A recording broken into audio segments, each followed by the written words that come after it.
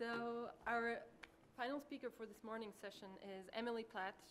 She's a PhD candidate at Oregon State University's College of Forestry, where she is studying fire ecology and modeling, federal forest policy, and federal forest restoration. And before returning to graduate school, Emily served as executive director of the Gifford-Pinchot Task Force, where she worked with rural community leaders, Forest Service leaders, and many others to build support for restoration work on national forest lands. So please welcome Emily. Thanks. Well, thanks. So it's lightning round, so I'm just going to jump right into things. And I just wanted to give some quick background. So my research is part of an integrated social ecological project in Oregon.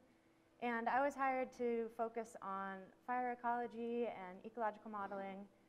And I was pretty excited about that because I did collaborative work before graduate school, and working with people is a real pain, right? So I was just going to be an ecologist and answer, ecology questions. And what I quickly realized is that I couldn't answer my ecology questions without addressing some social issues and without using social science. So that's the part of my research I'm going to focus on today. So I'm going to talk about institutional resilience of the U.S. Forest Service. And this is our project area. This is Central Oregon. You can see Oregon down there. And most of my interviews were in the northern part of the project area up there. So roughly half the land is managed by federal land managers in our project area. And fire is a huge issue. So I'm just going to click through these real fast, but this shows fire history in the Deschutes National Forest. This is the 20s, 30s, 40s, 50s, 60s, 70s, 80s, and then the 90s, and 2000 to 2008. So fire has really captured people's attention in the last 10, 20 years in Central Oregon for good reason. And my interest in fire, and my personal interest in what these large fires mean, is how they affect our ability to restore these lands, what it means for disturbance, what it means for forest succession, and how we then apply that to restoration. So two of the questions I explored for the social science part of my project are, can the Forest Service create resilient forests in Central Oregon with its current organizational structure? And is the organizational structure of the Forest Service aligned with current management goals and objectives? So how many Forest Service people were able to make it today? No, okay, so there's a couple. I've given this presentation a couple times during the shutdown. I'm kind of bummed because I want to hear what people think about this. But so I used an inductive qualitative approach for this part of my research. I interviewed 38 Forest Service staff at the district headquarters, regional, and national offices. You can see the types of folks I interviewed up there. I used a nested hierarchical coding scheme. These are the coding categories I used. This was to basically sort the interview data. And so I'm going to refer to these codes as concepts throughout the rest of the presentation too. So I identified prevalent concepts, and then I looked at the linkages between these concepts. And so don't worry about reading this, but what I just want you to see is that on the left, on the left side here, these are all institutional resilience concepts. On the right side, these are landscape resilience or ecological resilience concepts. So this is just a part of my data, and it basically looks at the interactions between some of the concepts related to institutional landscape resilience. So I'm going to talk about just three key linkages that I think are some of the most interesting ones. And one that came up really clearly in the data is related to planning. So this is planning in the sense of the National Forest Management Act, not NEPA, which we hear a lot about, but the National Forest Management Act actually came up a lot more than NEPA in my interviews. And so that we're on the same page, so each national forest has to have a management plan, right? And these plans are basically a strategic plan for how that forest is going to be managed for the next 15 years, although these plans don't get updated as often as was originally intended, so often they last a lot longer. So the forest plan was raised time and time again as an obstacle for land managers in implementing their goals related to restoration, okay? So the management plans were actually linked to landscape resilience through 5 different pathways, and I don't have time to detail those different pathways, but I can give you a general sense of it. So for the Deschutes and the Fremont-Wainema National Forest, those are the 2 national forests in my project area. The Deschutes Forest Plan and the Wainema Forest Plan were created in 1990. The Fremont was created in 1989. And so there's been a lot of change since then, right?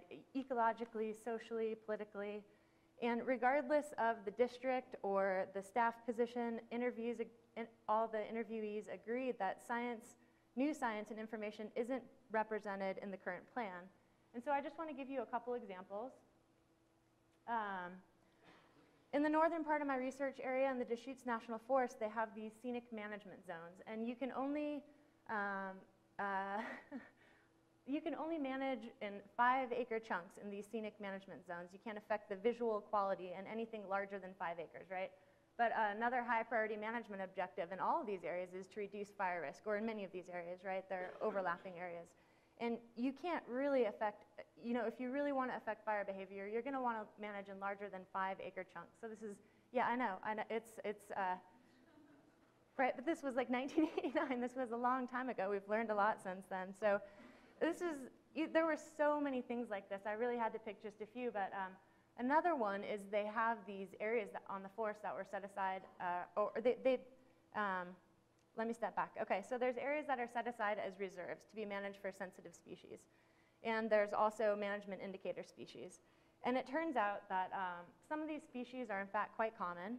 And so it was very frustrating to be doing special management for these species. And others are so controversial that managers have taken a hands-off approach that really, in fact, makes it more likely that you're going to lose these special reserves than if you did active management in them. So the list goes on, but generally it was pretty clear that the management plan often conflicts with current management goals and objectives. And so here's a few quotes from my interviews that get at this idea. Fire doesn't recognize management area boundaries. It seems we compartmentalize the forest in ways that might be archaic to new ways of thinking. We have such a dry environment here that we're really being asked to manage stands in an unsustainable way in some of them, and that's to manage for spotted owls in particular.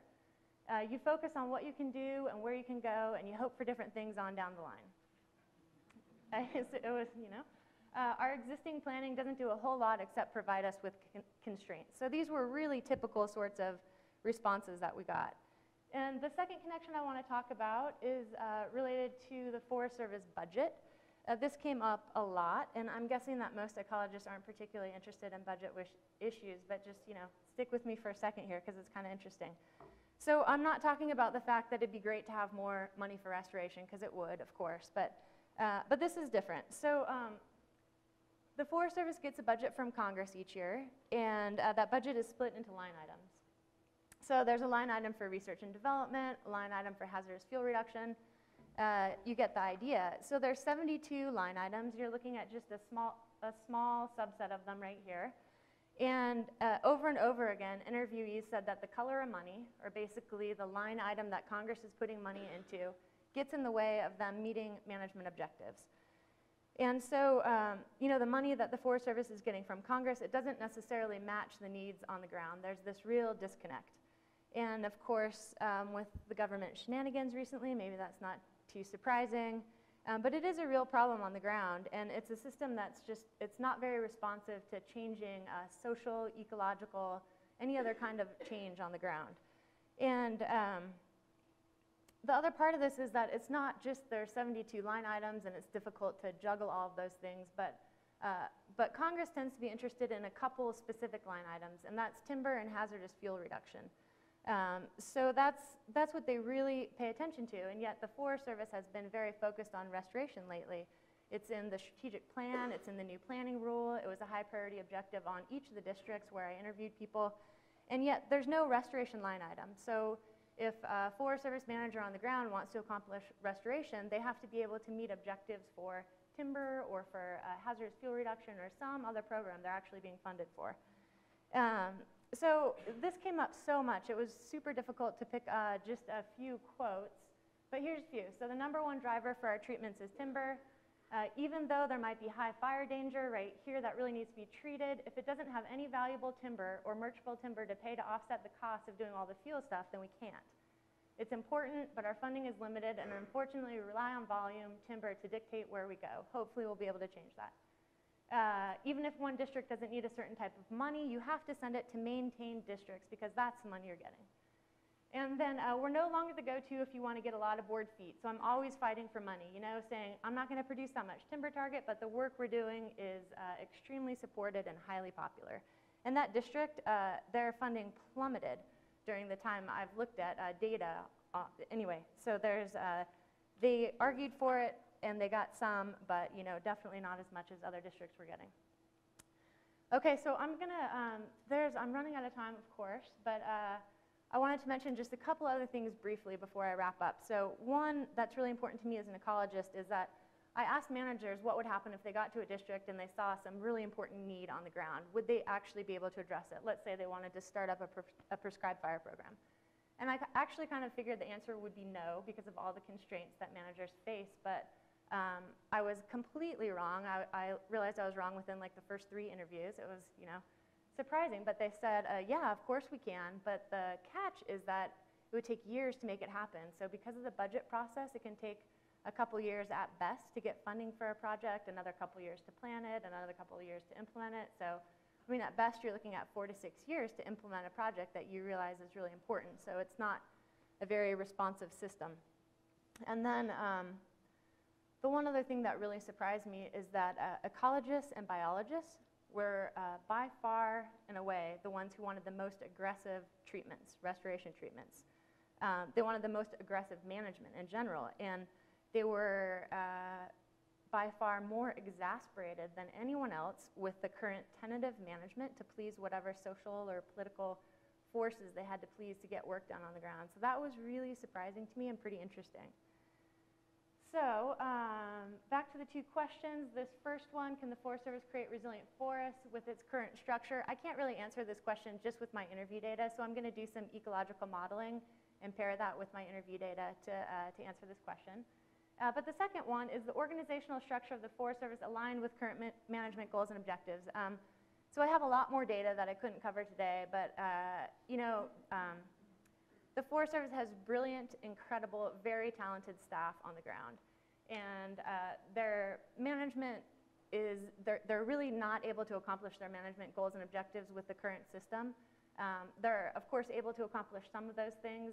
They could accomplish a lot more of them if we removed obstacles out of their way and let them get their job done. So, you know, I think it's significant changes could be made. And you know, it might sound kind of depressing because all this stuff gets in the way and, you know, it's all this good work and we've done all this collaborative work in a lot of places in the West, and so people agree, hey, this is, you know, how we want to move forward. But I'm really hopeful, and I'm hopeful because we do have those experts on the ground. There's amazing expertise. We're learning new things about these systems all the time. And I think, I'm not saying it won't be difficult. Of course, there needs to be some political will to make these changes, but the solutions are there, the experts are there, and we just need to get some obstacles out of the way. So with that, hopefully I left time for a few questions. Yeah, all right. Anyone? Thanks.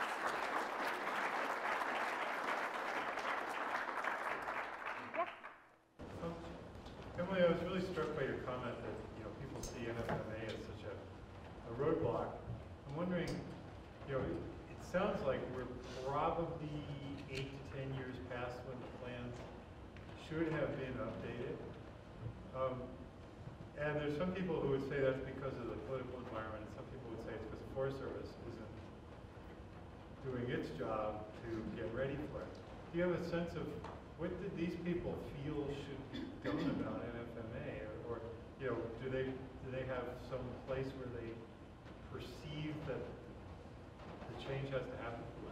Yeah, that's a good question. And you know, I asked my interviewees that same question, and they would just, you know, they've been trying to revise the regulations for the National Forest Management Act for like, I don't know what, 20 years, since 1986, something like that. And so people generally said, oh, I don't even pay attention to that. Just, you know, when it gets done, it gets done. And when we start redoing our forest plan, we'll do it. And in the meantime, we'll create some amendments or whatever. So we'll do it in this piecemeal sort of fashion. So people didn't really have an answer to that. But I think the new regulations actually are much better than the old regulations. And they, if the amount of flexibility that was actually written into the regulations is utilized, then the Forest Service has a great deal of flexibility in adapting those management plans as things change. over the course of the life of the plan. So the new regulations could definitely be really helpful, but then you got to get a new plan in place to be able to adopt those. So, yeah. Anyone else? Yep. Did your program directors or national office people have similar answers as your biologists? Yeah, that's interesting. Well, they're so focused on different things, I did have personal relationships with some of the people at the Washington office, and some of them were, I think, a little wary of me. So at the regional office level, I got definitely party line answers, and at the Washington office, I got a mix of responses. So I would say, I think people are really aware of the problems that are out there. I think the Washington office people probably don't see the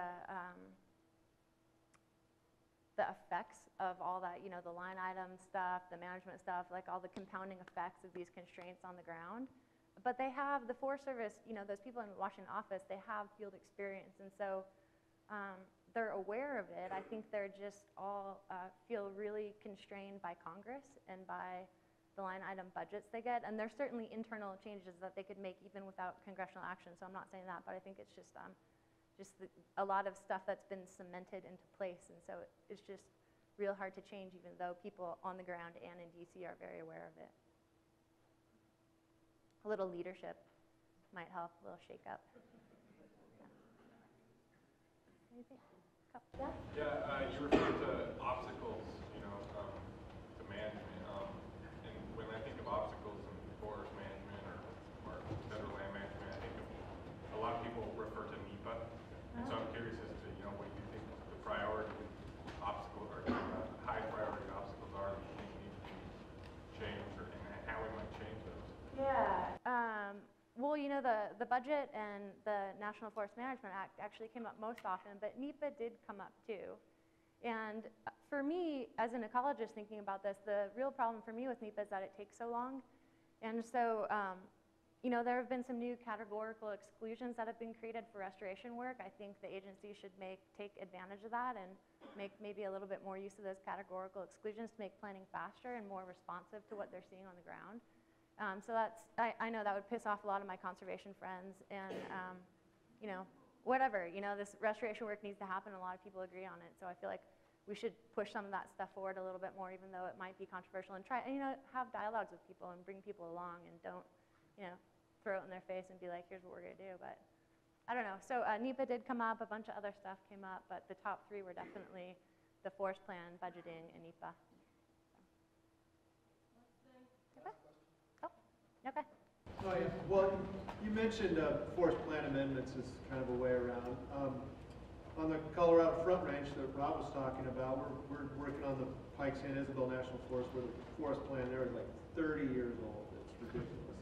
But the forest staff has a real can-do attitude about it. They just say, don't worry about it. We'll do this plan as we'll do the CIS as a forest plan amendment. We'll fix it. And so they don't really perceive their old lousy plan as too big of a constraint. Yeah. The staff on the forest where I was doing these interviews were very, could definitely work around all the issues. It's just a lot of extra effort they had to put in, a lot of extra time and staff time they had to put into working around all these obstacles instead of having a plan that, so the plan basically serves as a constraint for them instead of serving as this visionary planning document about where they want to go, where they want to be in 15 years, right? And so instead of it being a support for their work, which it should be, it's a plan after all, right? It's a management plan. But instead it provided just, 20 constraints for each project or whatever. So they could certainly work around it. It was just a pain. Yeah, kind of a waste of resources. Yeah. Okay. Thank you.